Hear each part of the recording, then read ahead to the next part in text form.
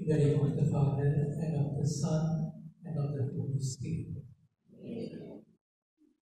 The grace of our Lord Jesus Christ, and the love of God, and the communion of the Holy Spirit be with you all. And with your spirit.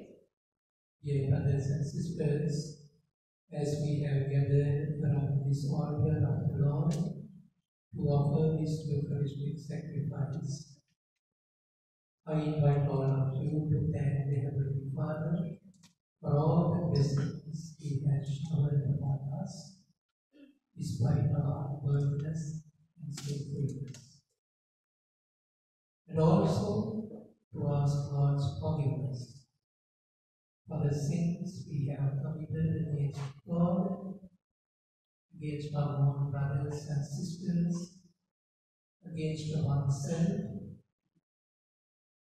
and to prepare ourselves to celebrate the sacred mysteries in a moment of silence.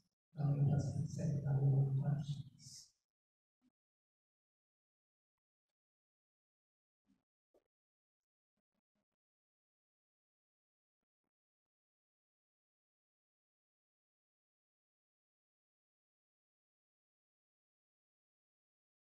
I confess to Almighty God And to you, my brothers and sisters, that I have greatly sinned in my thoughts and in my words, in what I have done, in what I have failed to do, through my fault, through my most gracious fault. Therefore I ask that Saint Virgin, all angels and saints, and you, my brothers and sisters, to pray for me to the Lord our God.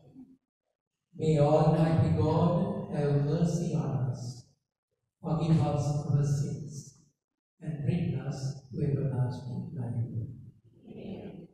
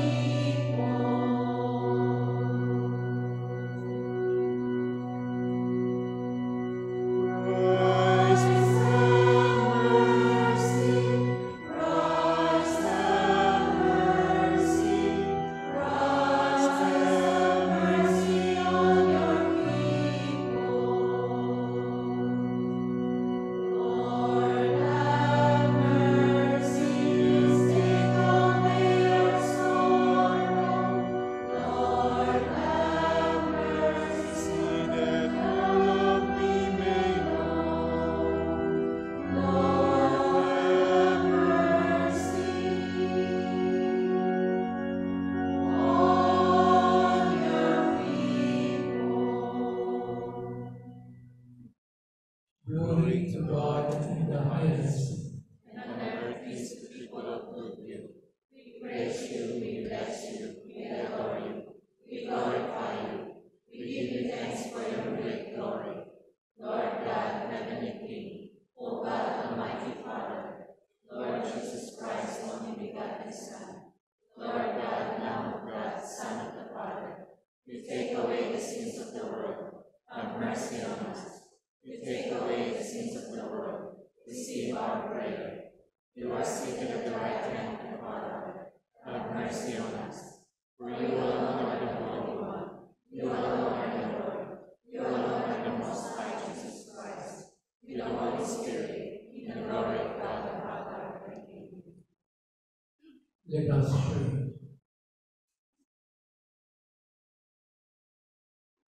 Grant us, O Lord, we pray, that the course of our world may be directed by your peaceful rule, and that your church may rejoice untroubled in her devotion.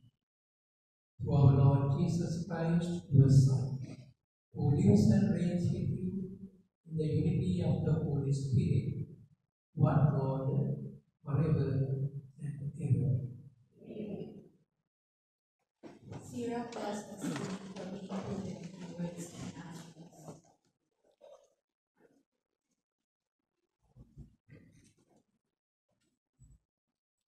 A reading from the book of Sirach. When a sheaf is shaken, the house of man. So do one's faults when one speaks. As the test of what the potter holds is in the fornix, so its revelation is the test of the just. The fruit of a tree shows the care it has had. So too does one speaks disclosed in the bed of one's mind. Praise no one before he speaks, for it is then that people are tested. The word of the Lord. Thanks be to God.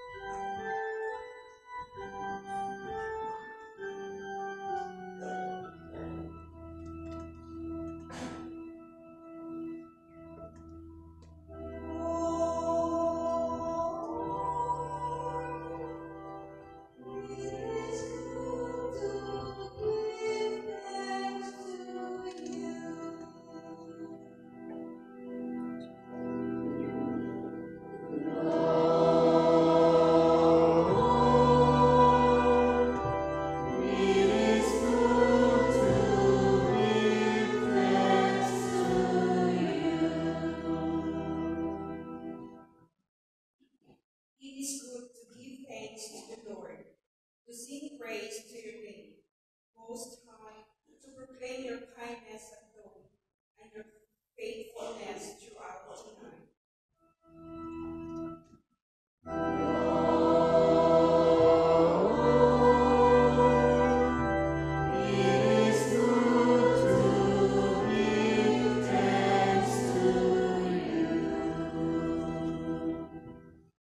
The just one shall flourish like a palm tree, like a cedar of Lebanon shall he grow.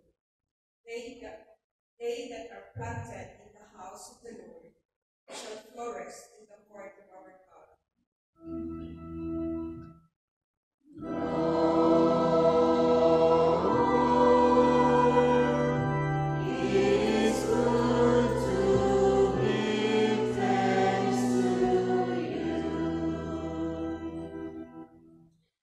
They shall bear fruit even in old age.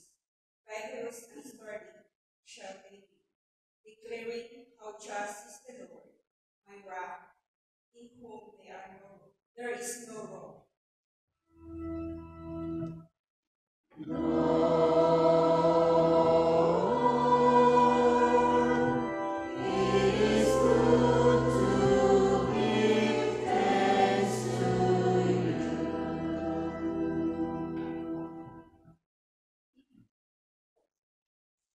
Paul explains the reality of resurrection, that no longer has effect on those who believe in the resurrection of Christ.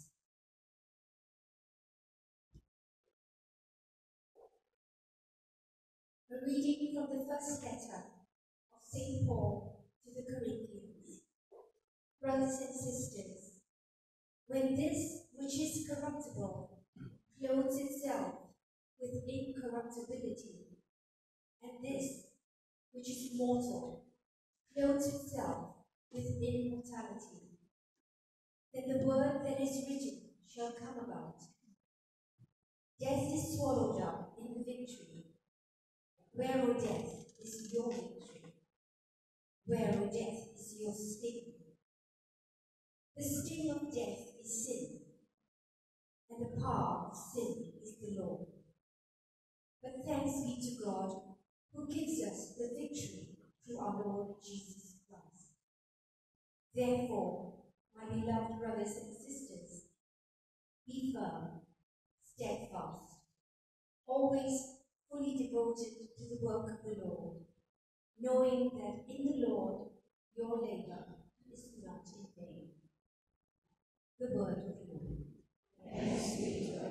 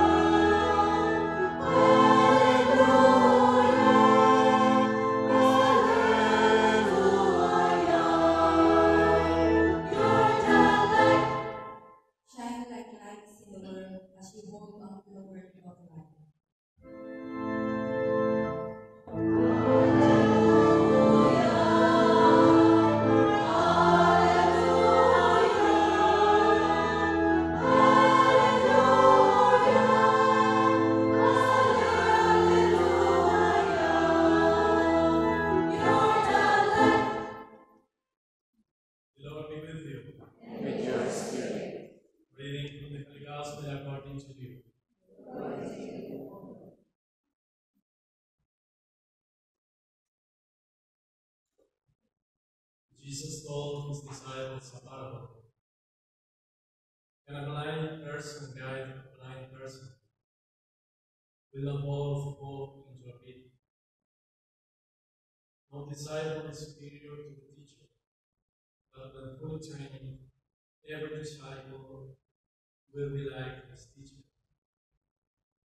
Why do you notice the splinter in your brother's eye, but do not perceive the wooden plank in your own?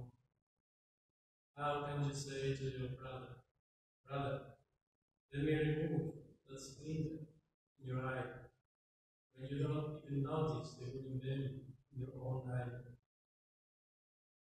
You hypocrite! Remove the wooden plank from your eye first. Then you will see clearly to remove the splinter in your brother's eye. Good tree does not bear rotten fruit, nor does a rotten tree bear good fruit. For every tree is known by its own fruit. For people do not pick figs from thorn bushes, nor do they gather grapes from brambles. A good person out the store of goodness in his heart produces fruit, but an evil person out of a store of evil produces evil. For from the fullness of the heart the mouth speaks. The Gospel of the Praise to you, Lord Jesus Christ.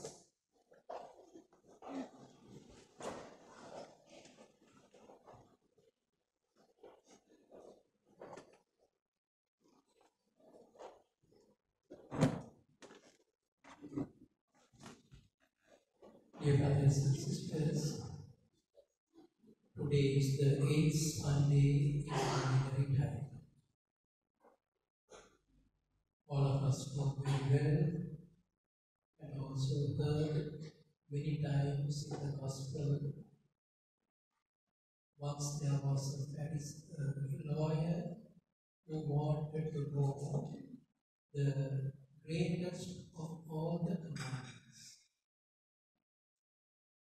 So he approached Jesus and questioned him, Master, which is the greatest of all the commandments?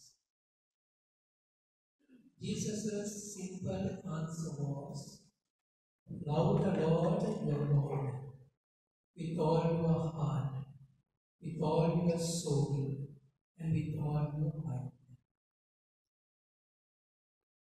He did not stop with that. He said, love one another, love your neighbor as you love yourself. Because the question was, which is the greatest commandment in the law?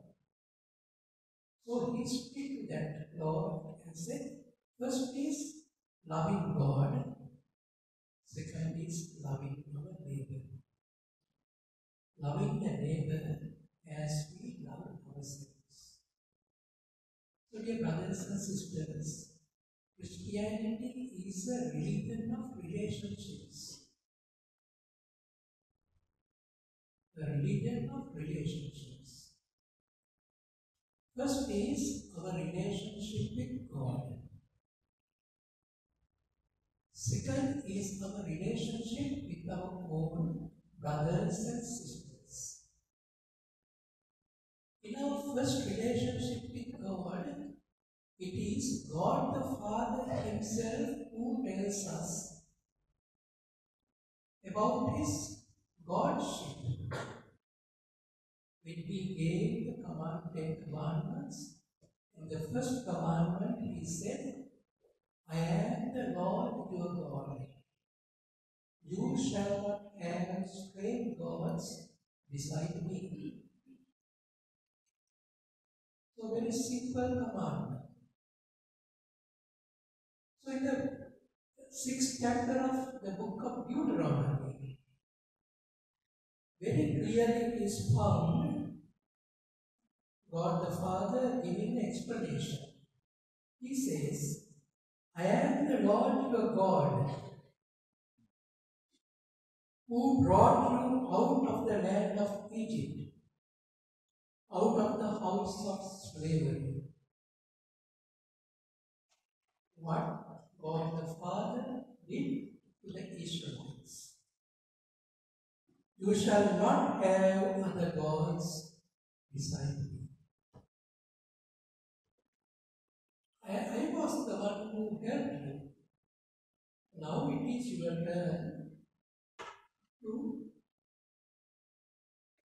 treat me as your God. Then further he says, you shall not make for yourselves an idol or a likeness of anything in the heavens above, or the earth below, or in the waters beneath the earth. So he says, now, I brought you out from the bondage of Pharaoh, and I freed you. So dear children, because telling the Israelites, now it is your turn to show your gratitude to me. First it was the commandment. Now just consider what I have done to you. So therefore don't think of any other God. And this is called the correct relationship with God. Christianity is a religion of relationships. The first relationship is the correct relationship with God. At times we also have our own other gods, maybe your own wealth, maybe your own children, or you come here and after that go to some other church for some other purpose. In that church, maybe priests are giving things for you to exist here. So you make the God of that religion as your God. So this God the Father says the correct relationship with God the Father. And that is the greatest of all the commandments. Then Jesus' time, and before him was the relationship with own brothers and sisters was love your neighbor as you love yourself. But Jesus said, I will give you a new commandment. Love one another as I have loved you. When you love your neighbor as yourself, there is lot of judgment. There is lot of inquisitiveness into the lives of others in a wrong way. So Jesus says, don't look at the speck that is in your brother's eye. First, look at the log in your own eye.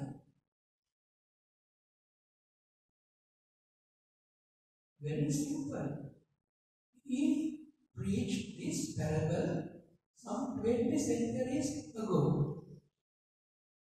Still, the message is not outdated. Because the word of God never gets outdated. No expiry date for the word of God. Always valid. Even today, we find our own people being inquisitive of others in the wrong way. Sometimes they look, they see a speck in the brother's side. What they do? Jesus said, before you remove the speck out of your brother's side, you take the log out.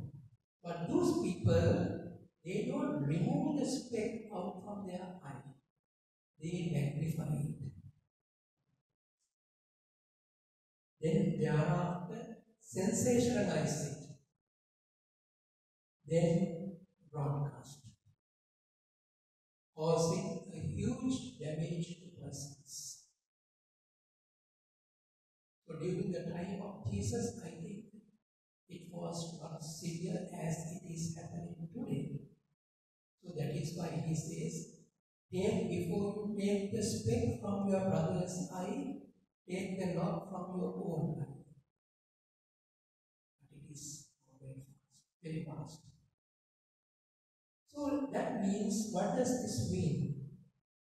When we love persons in the way Jesus loves us, Jesus never gives us a license to judge others. No license for us to judge others. He says, turn all the searchlights on yourself and look into yourself and remove your sinfulness from your own being. And this is my spiritual surgery. I have to do a spiritual surgery quite often. I have to look at my own life and remove my own sins. There are two things in the church.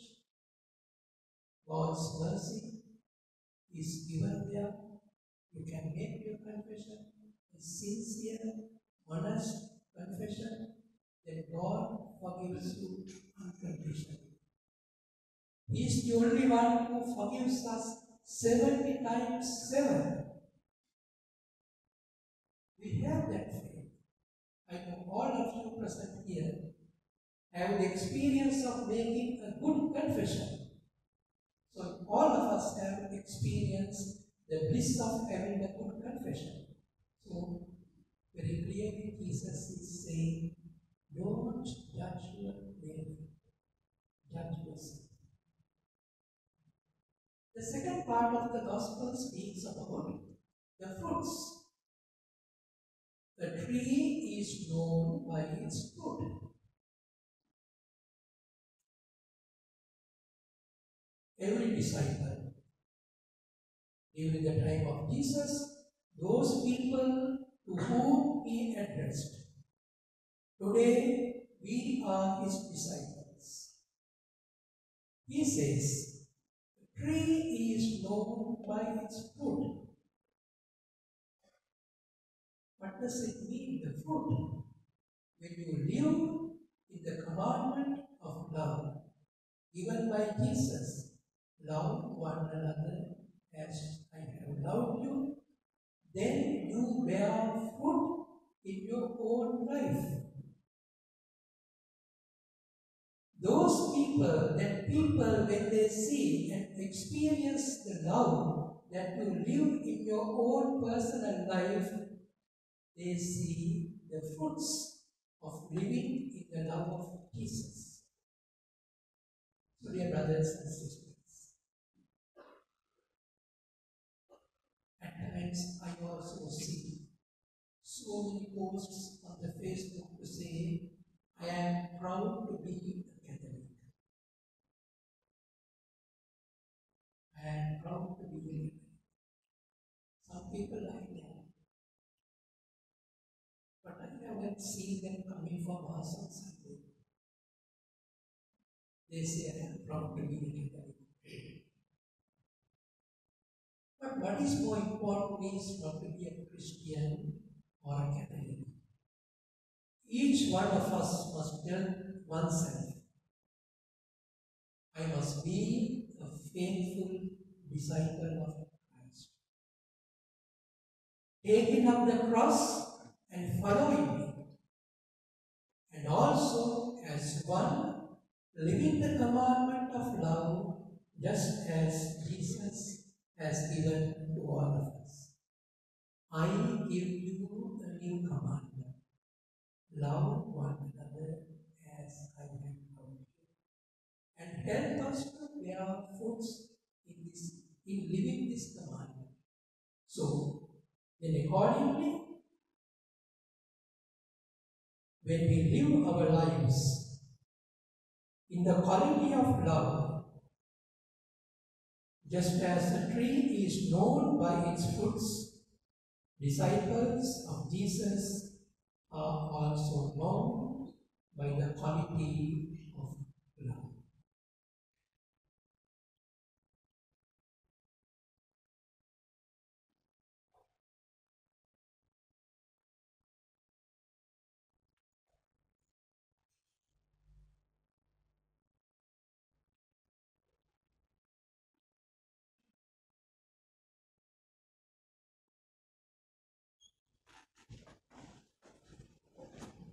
I believe in one Lord,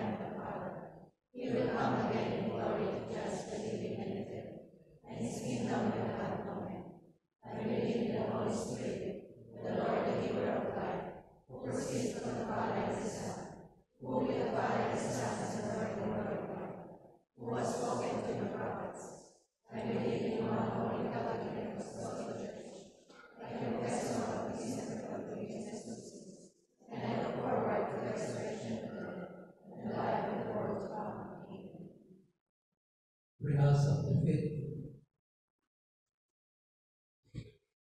Let us pray to our Heavenly Father that His kingdom may grow abundantly here on earth. Let us pray.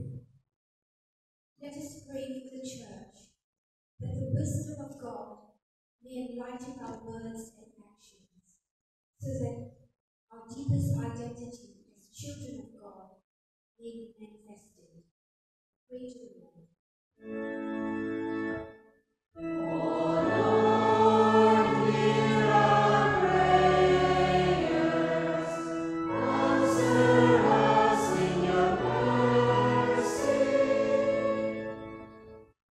Let us pray for freedom from self-deception, that God will heal our narrowness of mind and blindness to the truth through the power of the gospel. We pray to the Lord.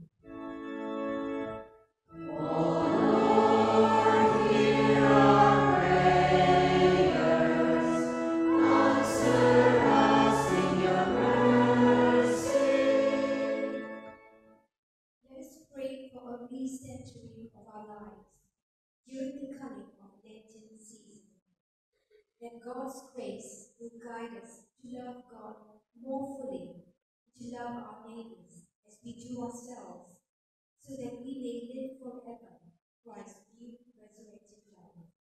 We pray to the Lord.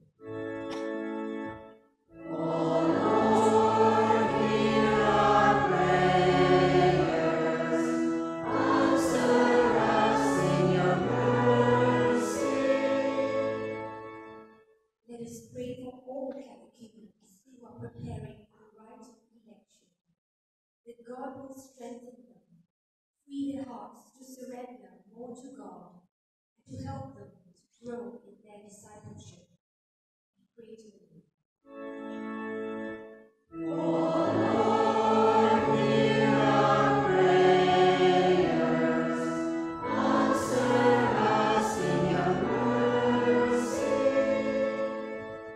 Let us pray for all our intentions, as well as each other's in silence of our hearts.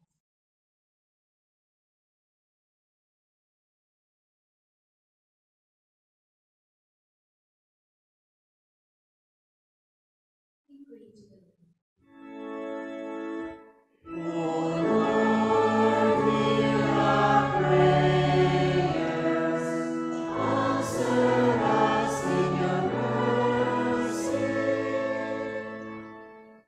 Heavenly Father, hear the prayers we offer you. Grant this through Christ our Lord.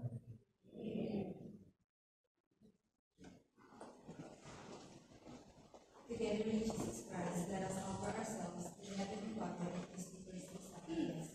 Offer Lord self-offering.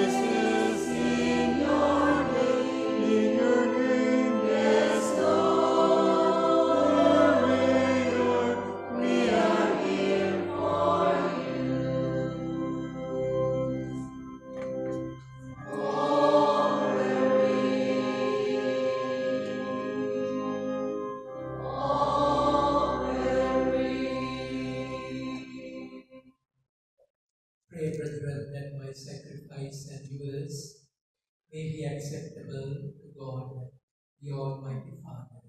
The Lord accept the sacrifice at your hands, for the praise and glory of his name, for our good and the good of all his church.